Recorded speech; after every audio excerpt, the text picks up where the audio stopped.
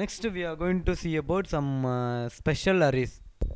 Okay, in that special arrays we are going to see about dynamic arrays and associative arrays. What is dynamic array means? Dynamic arrays allows size to be increased or decreased during the simulation runtime. Getting? For example, we'll not uh, mention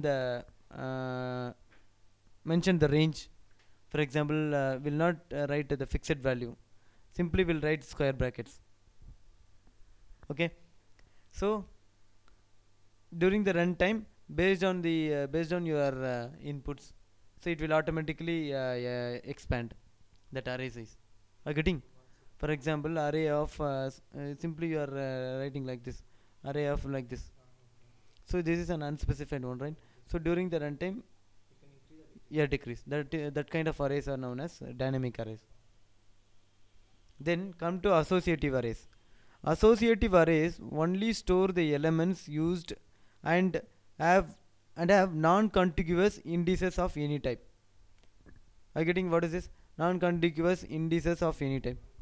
Yeah, that means in a memory for packed array it will arrange in the contiguous manner, 1 2 like that. Okay, but for unpacked array it may arrange it from it will store something in the some location in memory and some other thing in some other location. For unpacked, packed means it will store in contiguous manner, right? Okay, now come to associative arrays. Associative arrays only store the elements used, okay, and have non-contiguous indices of any type. That is the storage for each element of an associative array is not created until that element is not accessed. Up to what is structure? Structure are a collections of variable and or constants, right? It's similar to the structure in C, right? It's a collection of variable and or constants. Entire collection can be referenced using the name of the structure. Each member within the structure also has a name. We know that inside a structure we have so many members, right? So each one will have their own name. We have to take book names, pages. Yeah, same like what we have seen in scene. Same thing. Structure uses a C-like syntax. Struct is a keyword, and these are all the members of this structure. So what? How many members? A, B, opcode, and address. These are all members, right? So the structure name is instruction word. This is a structure name. We can mention here also, right? Struct. Yeah. And how you will access the particular member in that structure? You have to mention the structure name dot this dot operator. By using this dot operator, we are referencing the member in this structure. Okay, and then to assign a value to the opcode number. Suppose you want to assign some number to a particular member in this structure. So you know that in order to access that particular member, you have to use dot operator, and you are assigning here.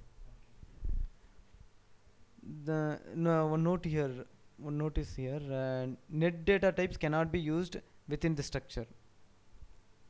Net means wire, you know. You can use int, byte, integer like that, but net it's not possible to use. Now here is one example. In that example we are going to see how to assign some values to the members in this structure. So here structure can be initialized using the C-like syntax.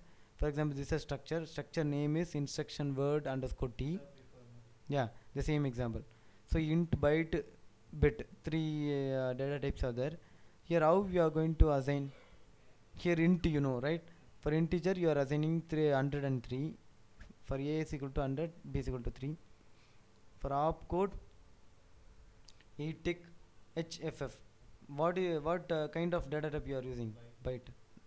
And then bit address of 24 bits. So you are simply initializing it to 0, all bits to 0.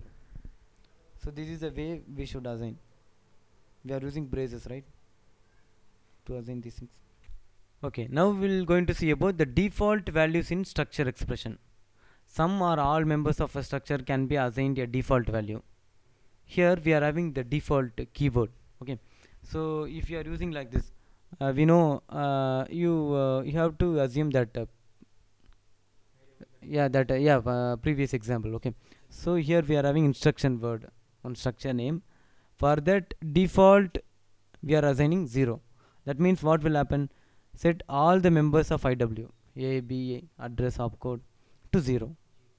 We have to use this kind of keyword. The default keyword has the lowest precedence and will be overridden by any data type specific default. If you are using this thing and after some time you are writing you are assigning some other value to these structure members, so it will override that default value. That is what they are trying to say here. After that, you have to write any value. The value says override this one. Yeah, by default initially we can say initial, at the initial time, what is the value of members. If you are using default colon 0 means it will assign 0 to all. In structures also we are having packed structure and unpacked structure. Okay, so first we'll see packed structure. Packed structure store all the member of the structure as a contiguous bits in a specified order. Getting actually packed in the sense that is a general one. Packed means suppose this is a memory. Okay, in that memory packed structure means suppose in one structure we are having member A B. Okay, so it will store it in contiguous way, 0th location, 1 location. Unpacked means it may store here and it may store here. Okay, that is what. So it's stored as a vector with the first member of the structure is being the leftmost field of the vector. That is the usual convention. Yeah. Okay, and these packed structures are stored without any padding. Packed is a keyword as we have seen in arrays. Packed and